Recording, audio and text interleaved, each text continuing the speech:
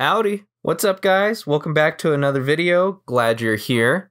Today I wanted to talk about a show that I was obsessing over a while back. It's called Craig of the Creek. It shows on Cartoon Network and now HBO Max. Is that what it's called? I don't know. It's on that. And this show has always been in the back of my mind, and I never really thought about watching it because I don't know, all the Cartoon Network shows just kind of have this look to them a little more recently. Like they just look, I don't know, just they don't look like the old, well, I'm giving away my age here, but they don't look like the old classic different styles of animated shows that Cartoon Network would have, like Billy and Mandy, Camp Lazlo, shows like that. But anyways, a little while ago, I went to a Jeff Roesnstock concert, which was so freaking cool.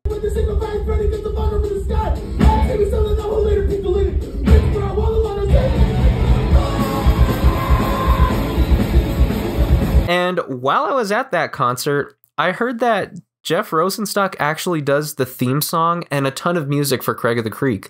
And that really piqued my interest for some reason.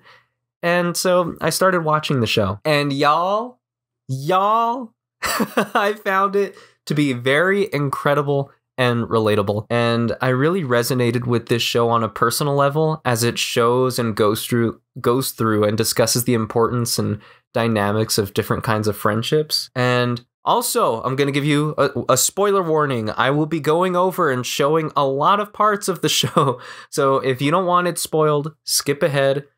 If you don't care or want to hear my take, then cool. But yeah, this is your warning. Also, this is either allergies or the beginning of a cold. Let's hope it's not the latter. I sound a little more nasally than usual and a little stuffy, so bear with me, but I'm going to talk a lot. So you're going to have to listen to this for a while. So for starters, the show basically shows us the amazing friendship between Craig, Kelsey, and JP, our main protagonists. They go on crazy adventures at the creek and they get along super well, and it's really cute. There's a whole bunch of stuff that happens, but basically further in the show, our main character, Craig, meets the witches of the creek, who are basically just two goth alternative teenagers, and they pretend to read his future. However, Craig is very gullible and takes their fortune to heart as they tell him that him and his friends are going to go their separate ways. Kelsey, this can't be true.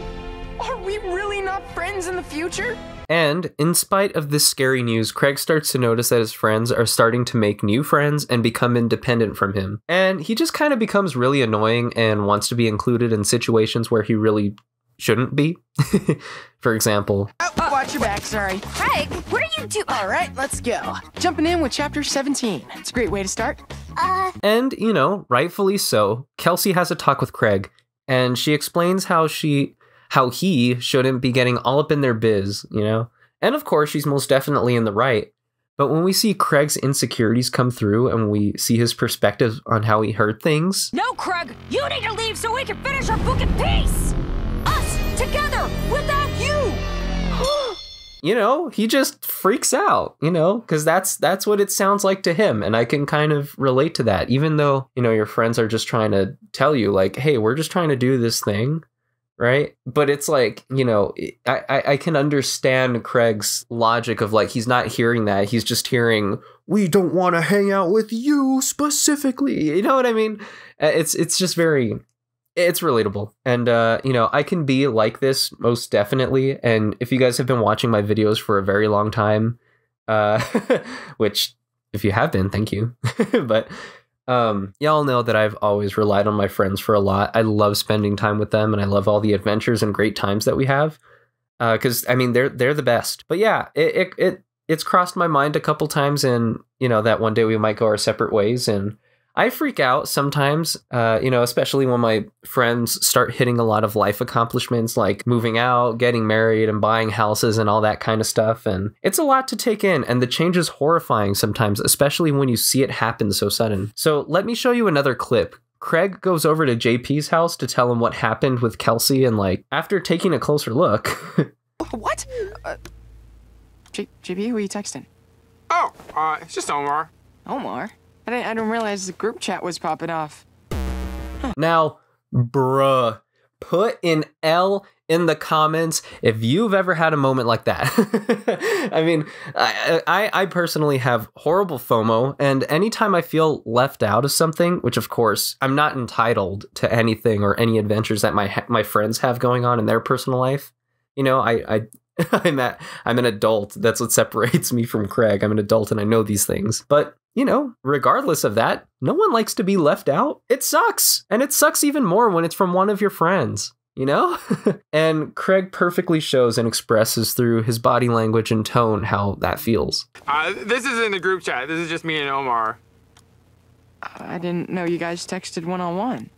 And it's not a great feeling. But anyways, as my friends have given me... Yeah, our friendship is stronger than the fabric of time! Absolutely. Nothing could put a wedge in our friendship. Craig's friends in the show all come together and they reassure him that, you know, the witch's fortune isn't going to come true. Their friendships are as strong as ever and strong as they can be. And it's just a reminder that nobody can see the future and you really don't know what cards are going to be dealt to you in the future. You don't know what's going to happen. And it is a complete possibility that you can have the same friends forever. Now, much like Craig in this last shot, before the episode ends, we can see that he feels good, but he looks down at his cup knowing that even though he's optimistic, it's still in the back of his mind. It's still an insecurity that it's still a possibility. Jeez, I can't talk.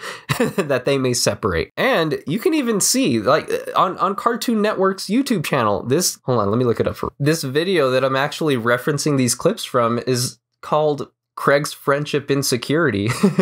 And it's only like at the very beginning of the video too, which shows that, you know, again, there's way more to come and way more to see on how Craig really handles these situations of being left out and being insecure in his friendships, even though they're going fantastic for the most part, really. And as the show goes on, Craig finds out about the heart of the forest, which in short is what he believes will give him the wish of staying with his friends forever. So he ends up going on this 2-season-long quest trying to find all the pieces of a puzzle that will lead him to the heart of the forest so that it may grant him his wish. However, once he gets close to finding the last piece, he has this very interesting interaction with the King of the Creek, where the king tells Craig that, you know, he wants to find the heart of the forest because he wants to become king again. And he asks Craig, what does he want to do with the wish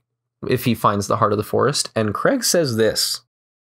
I'm gonna ask you to make sure that Kelsey, JP, Omar, and I will be friends forever.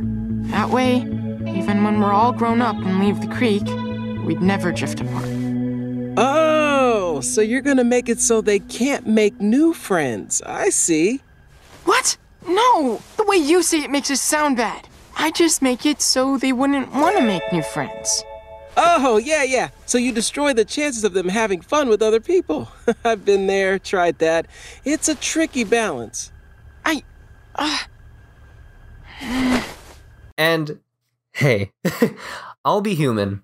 I've totally been there. There's been times where I was worried that new people would enter our group and things would change, and I've always liked the group that we had going on. At a certain time, I have maybe not wished, but I have always hoped and prayed a little bit that I would, and will always stay, you know, friends with my friends and that we won't grow too far apart. But, you know, when the king tells Craig like it is, like, I don't know, I just...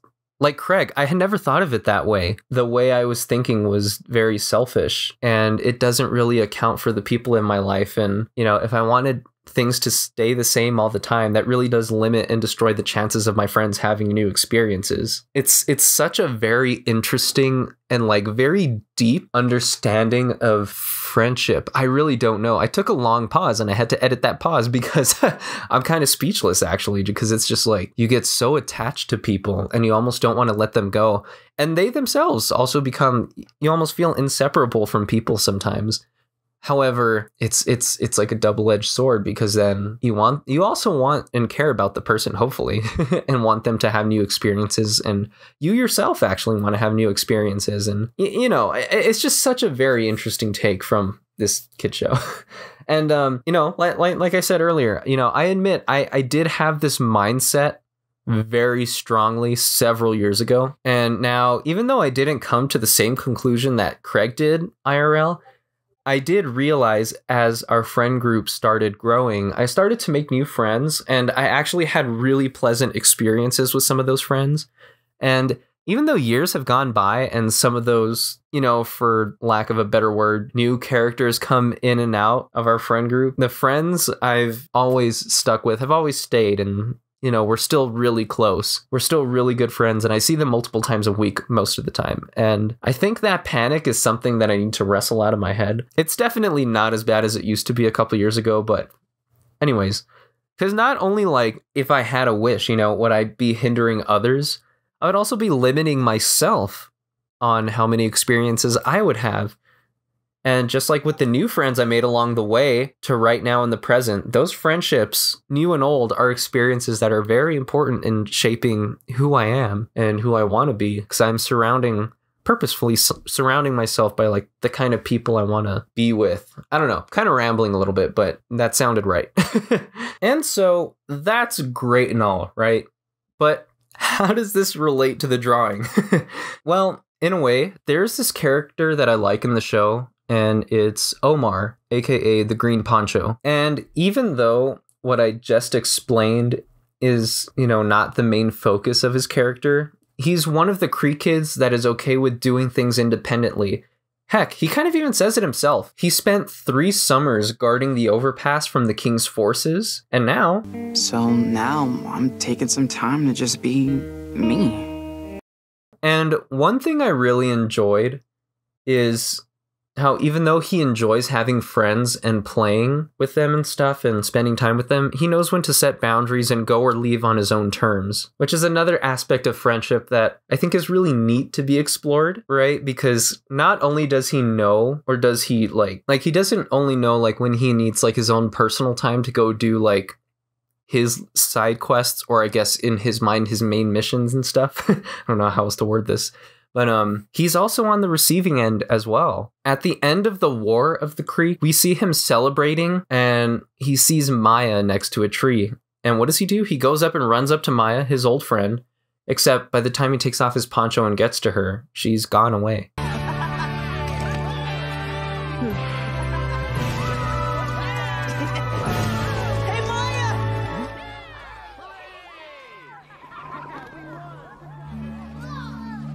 And what I really like is how mature he is about it. I feel like if we had seen Craig or JP or Kelsey see one of them and they just kind of disappeared, they'd start, I don't know, they'd start freaking out, and they'd start like go searching the woods, and they would start being like, oh my God, where'd they go? Or like they try calling or something. And I just think it's interesting because, and we also know that Omar has Maya's number, but you know, he's just real mature about it. He doesn't start panicking. He doesn't go looking around for Maya.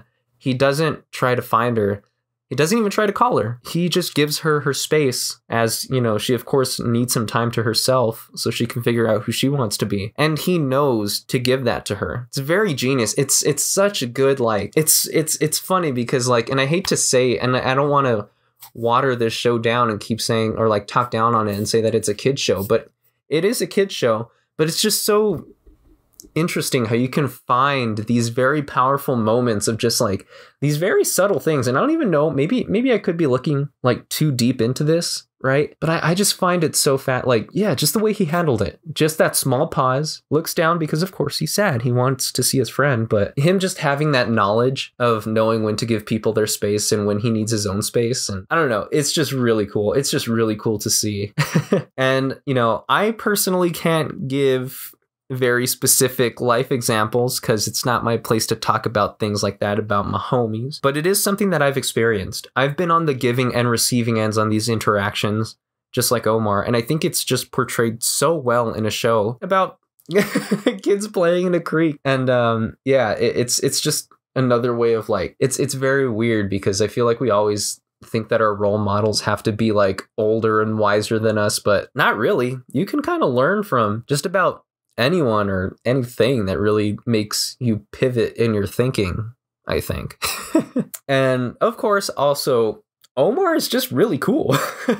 And his character is given a lot of mystery and intrigue, which is why I'm like a big fan of drawing him. And And yeah, so just more about the drawing. I just want to point out that the reference that I'm using is from this episode title card called Into the Overpass. I really like the pose, and I wanted to reimagine this scene taking place at the creek, like as he's having a battle with Maya or something. And yeah, I drew it on my iPad in Procreate, and yeah, it was a lot of fun. And just to wrap things up real quick, I'm really glad I went to go see Jeff Roesnstock, and I'm super glad I really got to learn just more about the show in general, because it's a fantastic show. Honestly, is it like the best show in the entire world? No, like I'm not gonna say any bold claim like that, but it is a darn good show. I think it's a really good watch. The writing's cool. There are some there are some plot holes and stuff, and there are some definitely some story issues near the end of the season, but it's not that bad. It's really not. It's very entertaining. It's a really good, wholesome show. I have nothing but good things to say about it. It's really cool. Also, I love Mortimer. That bird is fantastic, and it's also because I had a budgie that looks exactly like him, and yeah, just good times. just good memories with my little bird, and it's fun to see a little animated one. So, but yeah, I hope you guys enjoyed me rambling on about this little gold mine of a show. And yeah, like, subscribe, and I'll see you later, homies. Have a good one.